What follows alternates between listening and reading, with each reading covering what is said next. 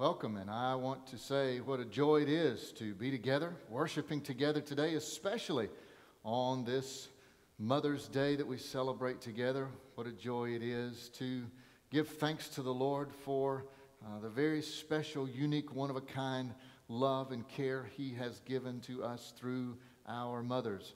Perhaps you are able to celebrate in person with your mom today, or at least make that contact. You may not be able to do that anymore, and perhaps even those joyful memories do bring perhaps even tears with them as well. But in that case, I want you to thank God for the blessing, for the legacy that you have been given, that was passed on to you, and that you have the opportunity to pass on as well. We'll be talking a bit more about that as we open God's Word in just a few moments. But I want to say welcome to each and every one of you, especially if you're a guest with us today, perhaps visiting family on this special Mother's Day. And I want to welcome you. We would love to get to know you a little bit better. And one of the easiest ways we can do that, beyond the little bit of time that we have together here this morning, is for you to fill out one of our Connect cards. You can do that by taking one of those cards that's there in the pew pockets in front of you, or you can go to our website, ebcinchrist.org/connect. If you're watching online, that's one of the easiest ways, quickest ways you can do that. You can scan that QR code in your bulletin as well. And we would love to be able to contact you to say thank you in a more personal way for being a part of our worship time together, especially if you're a first-time guest or new to our area. But also, even if you're part of our church family, I would encourage you to use that as well to share an information change, to share a prayer request, or other information that you would like to pass on directly to us. But it's good, so good to be together today. I want to mention just a couple of special things that are going on right now that you can be a part of. First, we are through the month of May doing what we're calling a baby shower for the foster care closet that is housed here in our facility.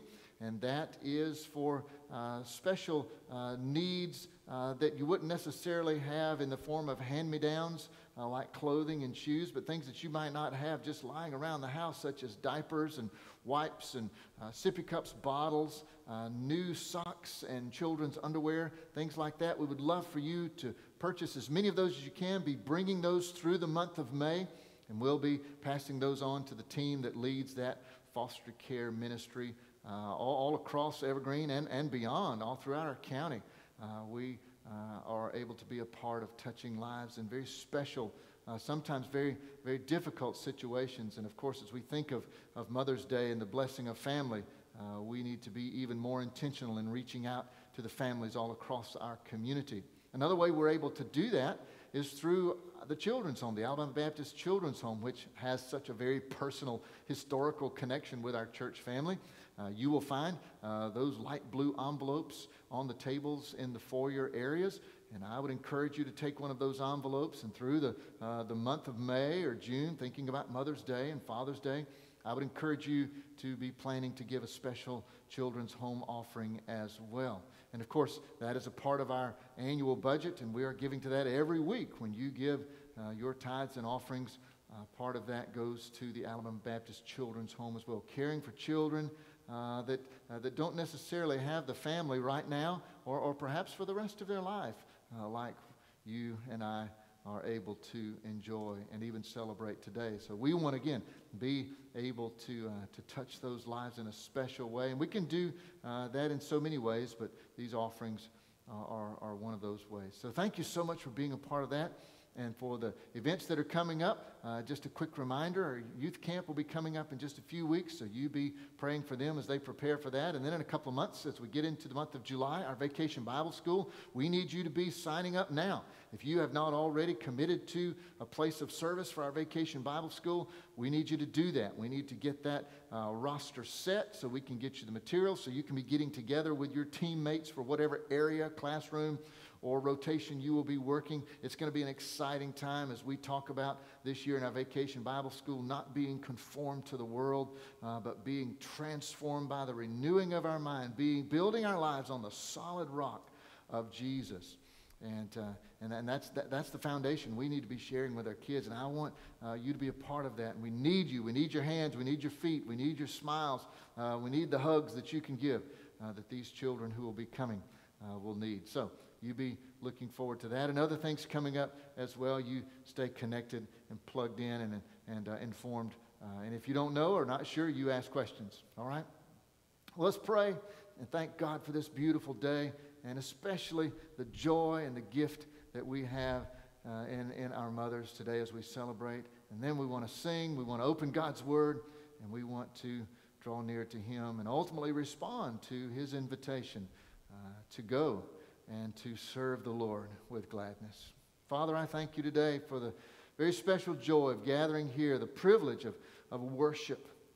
And I thank you that as we gather here, we know that the promise of your word is true, that where even 2 or 3 are gathered in your name, you are there in the midst. Because if that were not the case today, this time would really have no value. But because you are here, because of the presence and the power of your Holy Spirit here in this place, oh, this is holy ground. And this is a place where and a time where we want to honor and glorify you, Father, and lift up the name of Jesus and celebrate the life and the hope and the salvation that came to us so long ago, but yet is still effective today through the life and death and resurrection of Jesus Christ.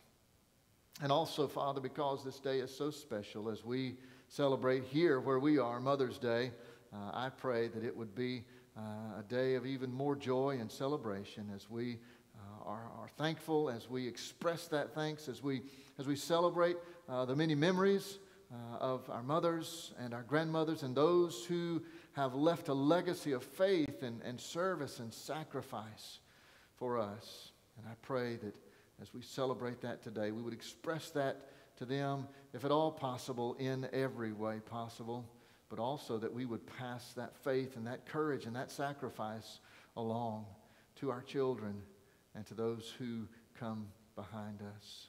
Father, I thank you that as we worship together today, it is not because of who we are, not because of where we are, not because of what we have or what we can do, that this time is so good.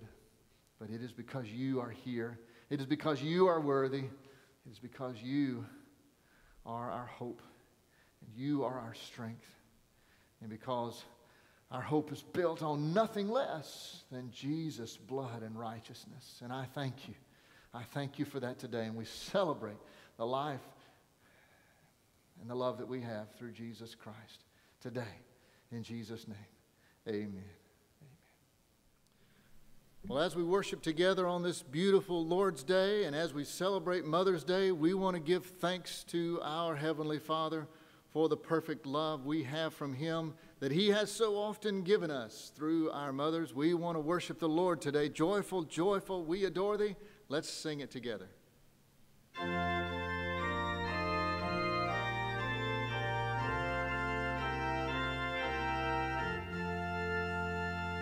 Joyful, joyful, we adore Thee, heart of glory, Lord of love. Hearts unfold like flowers before Thee, opening to the sun above. Melt the clouds of sin and sadness, drive the dark of doubt away. Giver of immortal gladness, fill us with the light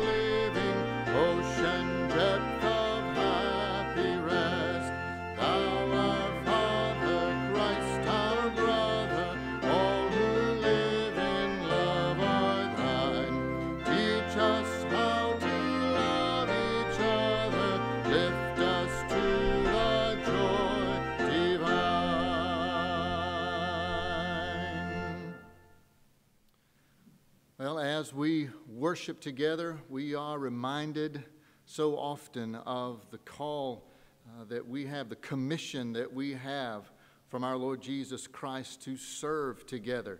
And I pray that as we do that from day to day, as the hymn writer says, we will serve the Lord with gladness. I want us to sing that together this morning. And then that beautiful prayer, let's sing at the end of that hymn, change my heart, O God, make it ever true. Change my heart, O God, may I be like you.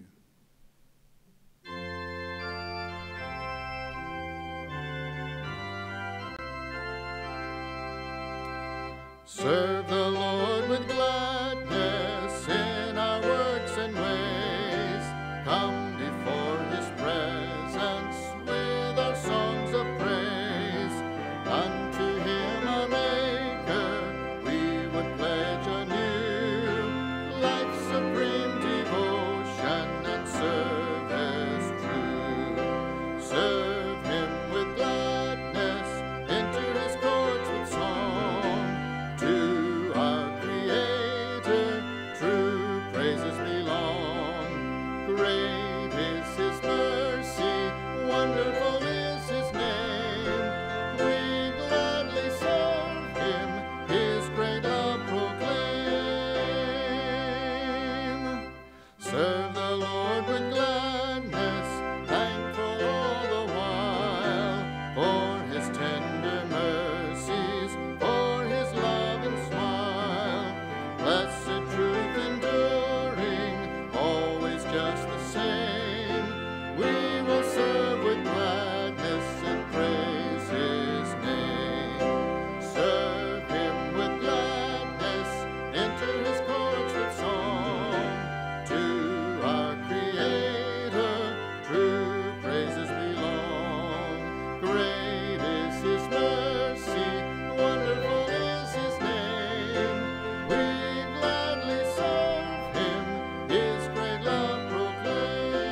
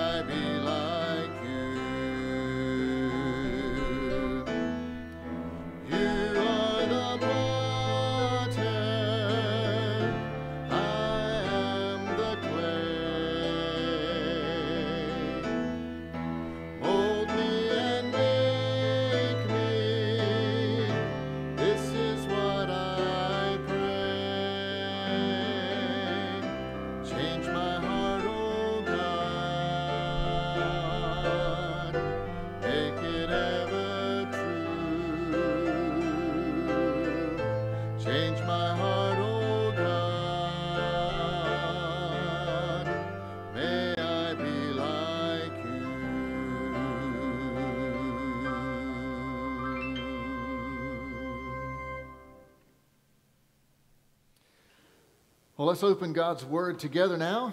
I would invite you to take your Bible along with me and turn to the Old Testament book of Exodus. Exodus chapter 2 is where we will be spending a little bit of time this morning, focusing on the gift of a mother's love.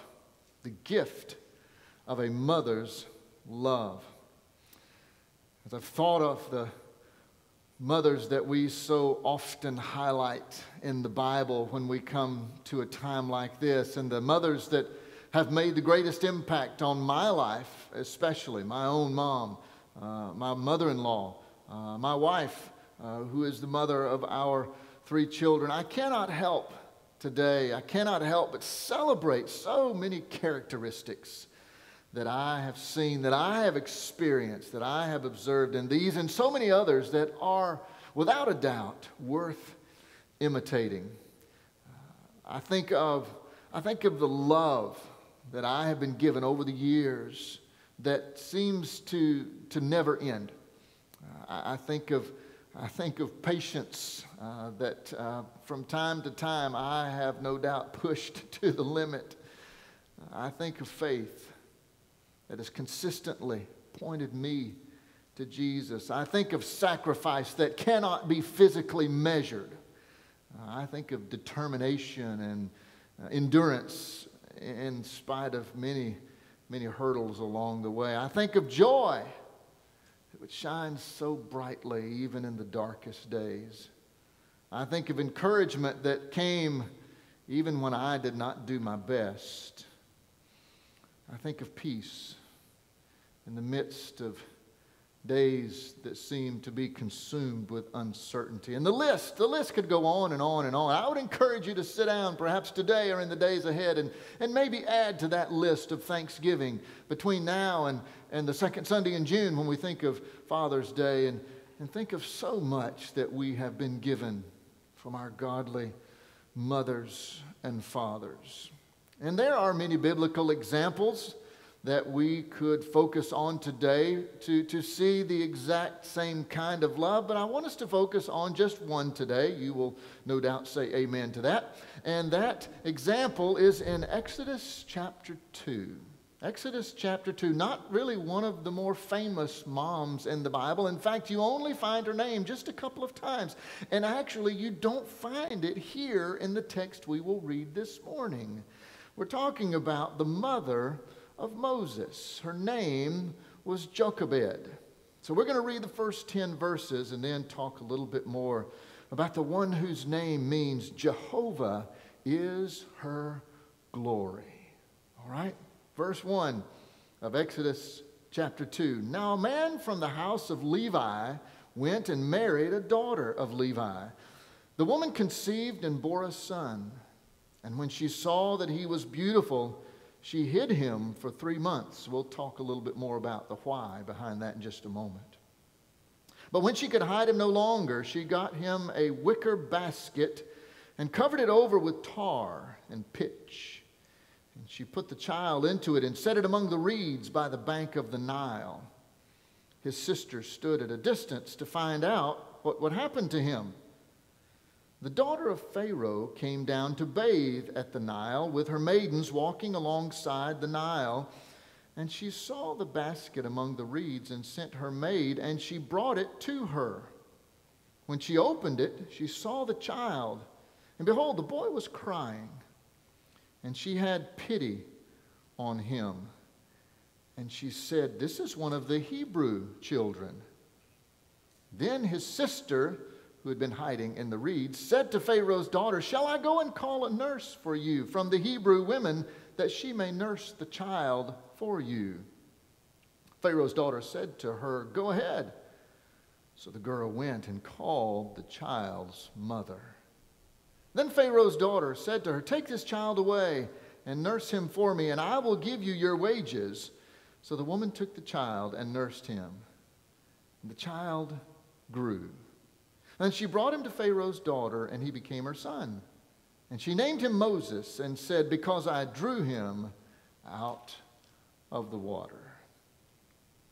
Jochebed We don't even hear her name until Exodus chapter 6. One more time in Numbers chapter 26, verse 59, we also hear her name. But you think about this for a moment. The mother of Moses, the mother perhaps could describe, the mother of the child who in the Old Testament gives us maybe the most, who lives a life most descriptive of what Jesus will ultimately do in the New Testament, and even his own crucifixion, as we have recently celebrated his crucifixion and resurrection, was celebrated on the Passover, which God instituted through the life and ministry of Moses. Yet his mother, the mother of Moses, only named twice in the Scripture. Now you go over to Hebrews chapter 11, and there is a generic, anonymous, if you will, reference to the parents of Moses in that roll call of faith, but it just says his parents. Her name is only mentioned twice, but her name is Jochebed, and as I mentioned a moment ago, it means Jehovah is her glory. Her husband's name, kind of a manly sort of name, Amram was his name. Now that's a manly name if there ever was one, and she already had 2 children. We meet the daughter, the older daughter in this text. Again, her name is not mentioned here, but her name was Miriam. We of course, meet her later on in the days of the Exodus. Miriam was the oldest, but he also had a brother who was 3 years older, and his name was Aaron. Now, we know the age difference because we read that in Exodus chapter 7, verse 7. It is spoken of there that there was 3 years. He was 3 years older than Moses. So Moses is the baby. Then Aaron, then Miriam. Beautiful family. But when we begin this passage here about the birth of Moses, something very unusual jumps out at us. We begin reading about the birth of Moses. If we just pull chapter 2, if this is all you have, then this might be rather confusing. Because to understand why the circumstances begin to unfold so very mysteriously in chapter 2, we have to know what's going on in chapter 1. Why does what we read in chapter 2? Why did she have to hide him?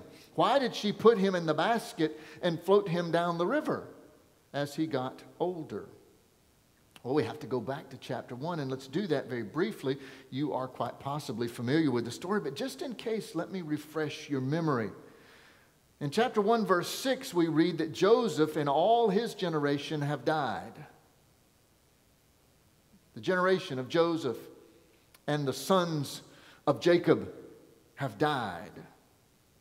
Now, that might not seem necessarily overwhelmingly significant until we read what happens in the next 2 verses. Verse 7, the narration also informs us that the people of Israel were greatly increasing in number. Again, not necessarily an unusual thing. The Israelite nation was growing, multiplying exponentially, perhaps. But then when we get to verse 8, we read that a new king, a new Pharaoh, arose over Egypt who did not know Joseph. Now, basically, what we could insert perhaps in parentheses there when it says he did not know Joseph, he had no respect for Joseph as the previous king did because of all that Joseph had done literally to save Egypt. This new king did not know Joseph. He did not honor, he did not respect what Joseph had done and therefore honor his people. And out of fear, because of the growth of the Israelite nation. So it's significant that we read that narration there because you go on down beginning in verse 9 and following to the end of the chapter, this new king forces, first of all, the Israelite people into slavery. He places taskmasters over them. And as he begins to build his kingdom, they are his labor. And then, to prevent a greater potential uprising from an Israelite army, what does he do? He implements a birth control plan which consisted of killing all the newborn baby boys. It's as simple as that. It's as harsh and as graphic as that. To prevent a new generation of strong men rising up in the ranks of Israel, he creates a birth control program. where all of the baby boys that were born were to be killed. Literally commanding the Hebrew midwives, when a baby boy was born, kill it.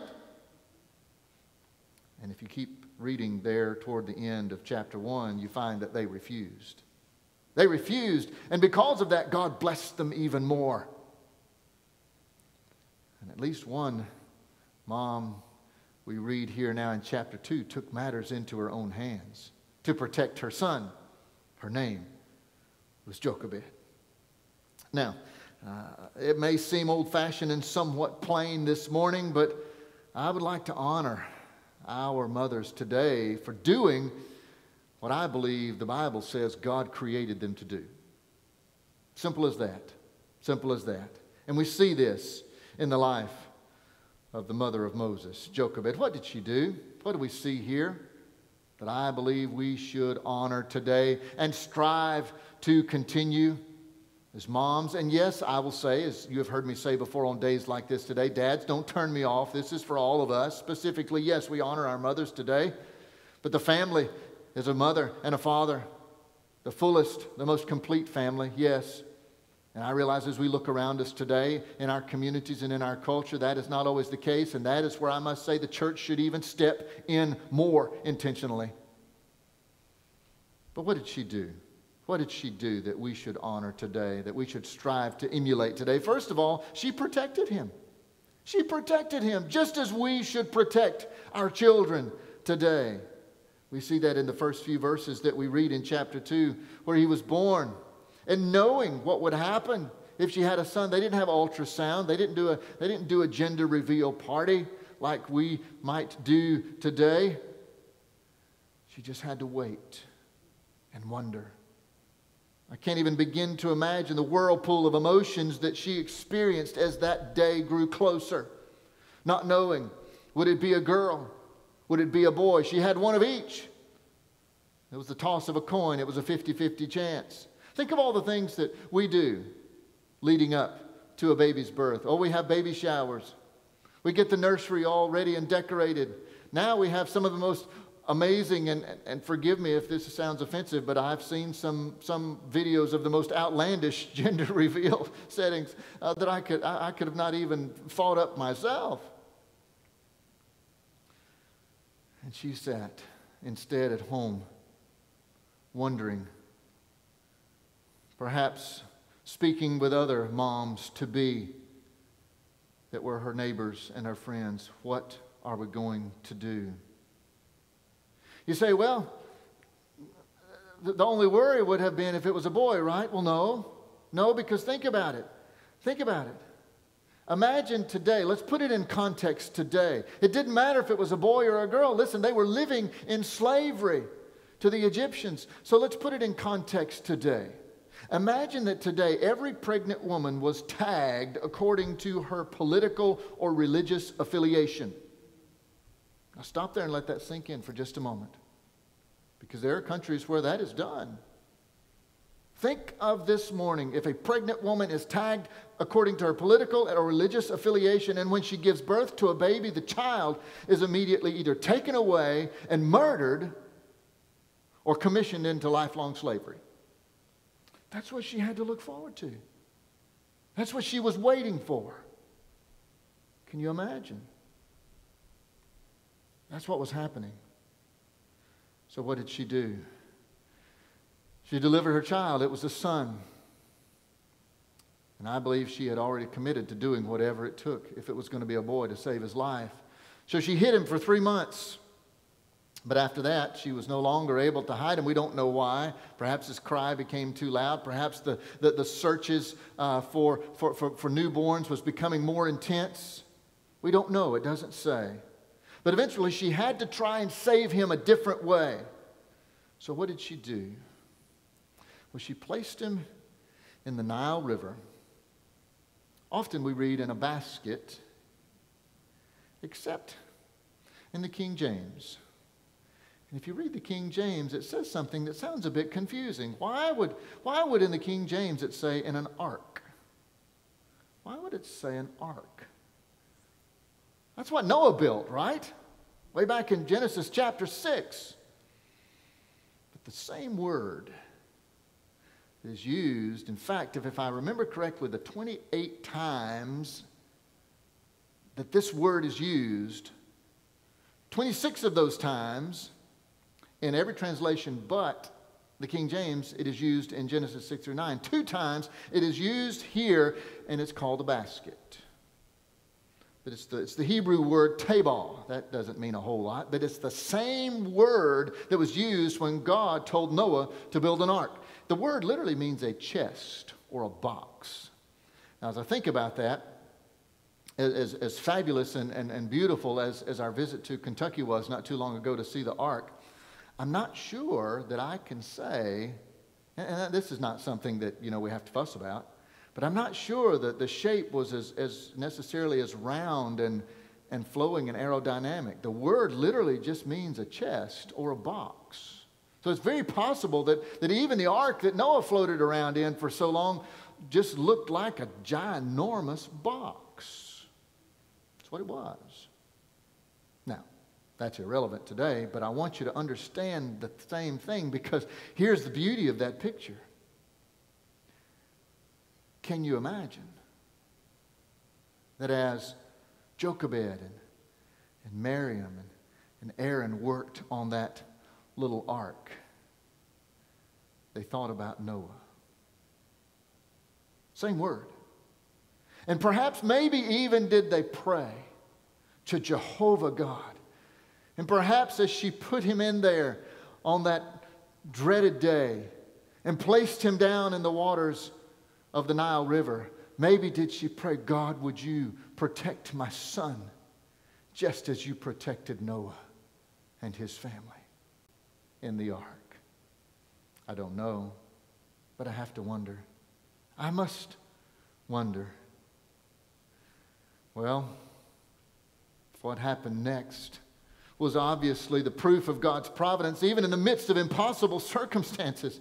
Miriam is assigned the task of walking down the edge of the river in the tall reeds, keeping an eye as long as she could, as far as she possibly could, to report back to her mother what happens. Moses' big sister. Oh, we couldn't make it without big sisters, could we? No, we couldn't. She watched that little ark float down the river, and of all places, it floated right up to the back porch of the princess, the daughter of Pharaoh. And she just so happens, no, she didn't just so happen. It was God's timing. She was coming down to bathe in the Nile, and as she comes down into the Nile and her maidens are there, she sees this homemade basket floating down the river, and oh, what a mysterious thing this is. And she commanded that it be brought to her. And she opens the lid, and what does she see and hear but a little crying baby boy? Perhaps because of his skin color, perhaps because of the cloth in which he was wrapped, she immediately knew this is the child of one of the Hebrew slaves. But oh, instead of being filled with the jealousy and suspicion that her father was filled with, she was filled with the compassion and pity of a mother. And she loved him. And Miriam could see it. She could see it in her eyes. Oh, perhaps she was already trying to console the baby there in that little ark. And Miriam knew it was time to act. So she splashed out, and perhaps she had done this before. We don't know, because she seemed to not feel threatened by splashing out into the place there where the princess came. Maybe she had done that before. Maybe not. Maybe it was just God's leading in this little girl's heart to say, now's the moment, go. And she went. And she went. Don't tell me that God can't speak to the heart of a child and lead them exactly into the place where they need to be. And she jumped out of the reeds knowing that this high-class princess had no desire to change Hebrew diapers. So what did she do? She ran and said, oh, Your Majesty, Your Highness, would you like for me to go call one of the Hebrew women to be this little baby's nanny? And maybe she thought, well, now that's a good idea. Yes, go little girl, go little one. and bring me someone who can care for this little boy until he is weaned, until he's at least old enough to feed himself, you know. So where does she go? Where does she go? She goes and finds his mother. She goes and gets his mother. Listen, think about it. Think about it. The same God who parted the Red Sea before Moses guided the currents of the Nile River and floated that little basket right to where it needed to be. Same God. Same God. And perhaps the psalmist Asaph was thinking about the same mighty hand of our God.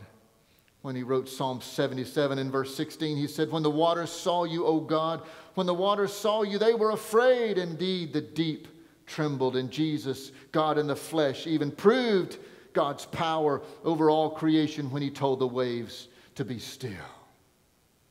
The same God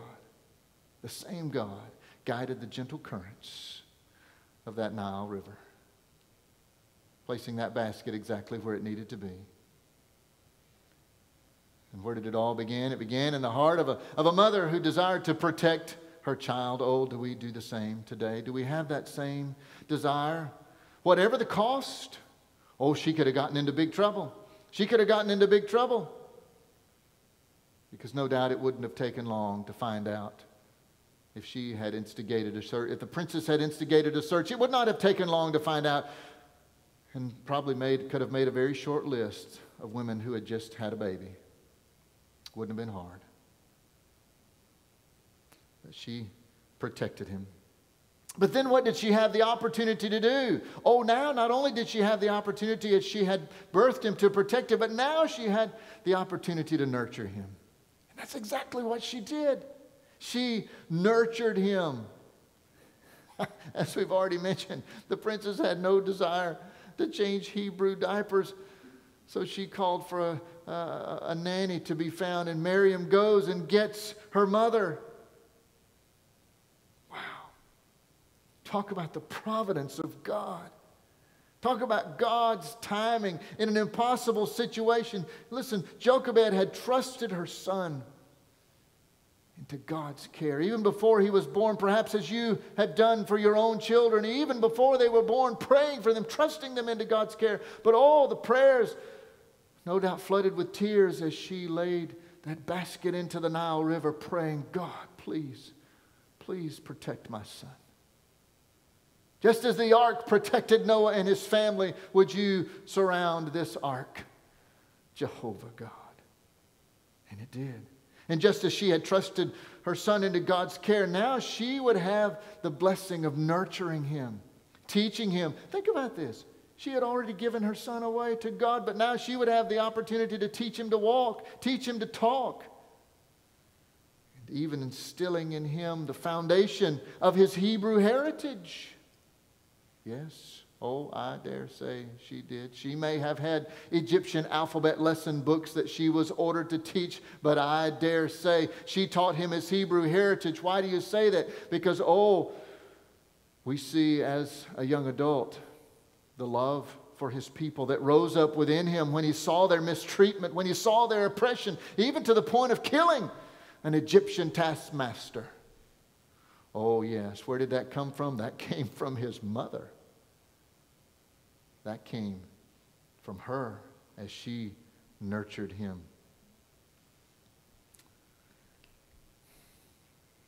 Wow. Again, we must think about where we are today and the responsibility that we have today as mothers and fathers to our children in a society and a world that is becoming more and more like the Egypt and the Babylon of Old Testament days. How can we thrive? How can we live obediently as followers of Christ?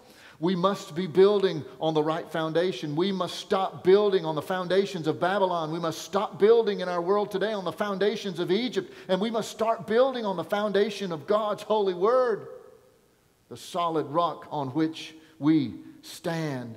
God's foundation. I love the very personal nature of Paul's letter to Timothy, writing to him like Timothy was his own son. And in a way, spiritually speaking, he was. But listen to how Paul echoes this truth in the second letter that we have that Paul writes to Timothy in 2 Timothy chapter 3, verse 14. Paul writes, "You, however, continue in the things you have learned." He's talking about his foundation. "In the things you have learned and become convinced of, knowing from whom you have learned them.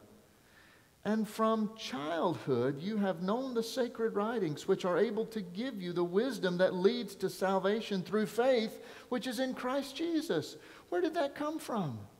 Well, you go back to 2 Timothy chapter 1, verse 5, and who does Paul praise? He praises his grandmother, Lois, and his mother, Eunice. The foundation that they laid for their son, Timothy. Paul now saying, hey, your foundation is good. Build on the good foundation. And that is what it looks like when we nurture our children. And the wisdom and the knowledge of God. Oh, may we stop. May we strive to not take the easy way and build on the foundations of Babylon and Egypt, but instead build on the solid rock of God's Word. That is how we must nurture our children today. But then she did one more thing. Actually, really, you could say she did for the second time. Something that she had to do twice. I can't imagine. Can't imagine having to do this twice, but for a second time, finally, she released him. She released him. We read it there in verse 10. The child grew. Oh, I believe there's so much wrapped up in that word, grew. He grew in every way. And she brought him to Pharaoh's daughter. And I know Jochebed would not have read these words. But when I read them, I have to imagine the emotion that overwhelmed her heart and her mind when he became her son. No longer the son of officially, legally, the son of a Hebrew slave, but now the son of the princess. Wow. She released him. Did she do this because she didn't love him or because she feared the wrath of the government if she didn't comply? No, I don't think so.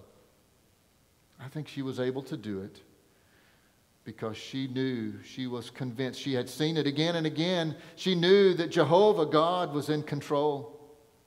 She knew it. She had stories that she couldn't even tell, so as not to put her own family and the life of Moses in danger. She had so many stories, but she couldn't tell them. She couldn't tell them. But I believe perhaps like Mary, the mother of Jesus, she treasured them in her heart. I believe she did. And she released him. God had saved her son. He had given her the opportunity to nurture him in some of his most teachable years. And now she knew that God would use him in ways that no one could ever imagine. I dare say in those days she had wept with other mothers whose sons had been thrown into the Nile. She knew the gift that she had been given, and she released him. She demonstrated here a faith that I'm not sure any of us can understand. Oh, what a faith. Although she couldn't see where God was leading the first time or the second time, she was willing to trust that this way, his way, was best, and that he could take care of her son even better than she could. And yes, there comes the time in the life of every parent, and it's not easy, but we must confess the same. God, I know that you can take care of my child even better than I can. Oh, she was living out words that had not even been written by Solomon himself. Trust in the Lord with all your heart and lean not on your own understanding. In all your ways acknowledge Him, and He will make your path straight. These words had not even been written, but yet the one whose name was Jehovah is my glory was living them out. Wow. Well, let me close with something wonderful. Want to know something wonderful? You don't have to be a mom or a dad to give that kind of love. We've actually been talking about it for a while lately. You see, this is a love that we will give. This is a love that we will naturally, instinctively, intentionally give when we are living out, here it comes, the great commandment and the great commission of our Lord Jesus Christ. Completely loving God, compassionately loving others, courageously taking the good news of Jesus Christ and His salvation across the street and around the world. That's the mission. And it's not just for moms, it's not just for dads. It's for each and every one of us. It's not just for adults, it's even for the children, even for a little girl who walks along the side of the river, looking for someone to help, looking how she can serve. Oh, it's for all of us. And here's the truth: when you have received the perfect love of our Heavenly Father through Jesus Christ, then the best thing that you can do is to give it away. Give it away. Especially those around you, especially those closest to you at home, at school, at work, those that you meet along the way who are desperately looking for this eternal love and all of the temporary things that this world has to offer. Oh, and we know the way. We know the truth. We know the life. His name is Jesus. Well, what happened to Jochebed? We don't know. We don't know. I've already said she's only mentioned a couple of times, which just blows my mind. The mother of Moses, someone who should perhaps have been the most recognized mother in the Old Testament. She's just mentioned a couple of times. Psst, and that's it. But oh, we do know that her faith and her courage lived on in her children and her children's children. So I would offer this prayer today. May we all live in such a way where Jehovah is glorified, not only to our children, but through our children and our children's children and their children until Jesus comes. Let's pray. Father, I thank you. I thank you for the beautiful, powerful story of a woman who is just sparsely mentioned in the pages of Scripture, yet was willing to sacrifice it all to save her son for your glory. And Father, I thank you today that's the same kind of love in a perfect fashion that you have demonstrated to us, sending, giving, sacrificing your best, your only begotten Son, for us. Jesus, the Lamb of God, who takes away the sin of the world. And I pray today that we would know that love. We would receive that love. We would trust that perfect sacrifice through the life and the death and the resurrection of Jesus is enough to save, to heal, and to transform our lives into. And it's worth trusting our all, our heart, our soul, our mind, our strength. And I pray today, especially for the one here, or perhaps the one listening, or watching online who has not come to that place of trust and surrender and obedience to you through Jesus Christ. And today would be the day of salvation. Today would be the day to say yes to Jesus. Is that you right here, right now, today? Perhaps you realize you need to come to Jesus and say, I'm a sinner and I need a Savior. Jesus, I believe that's who you are. I believe that's why you came and lived and died, were buried and rose again. And today, I turn from my sin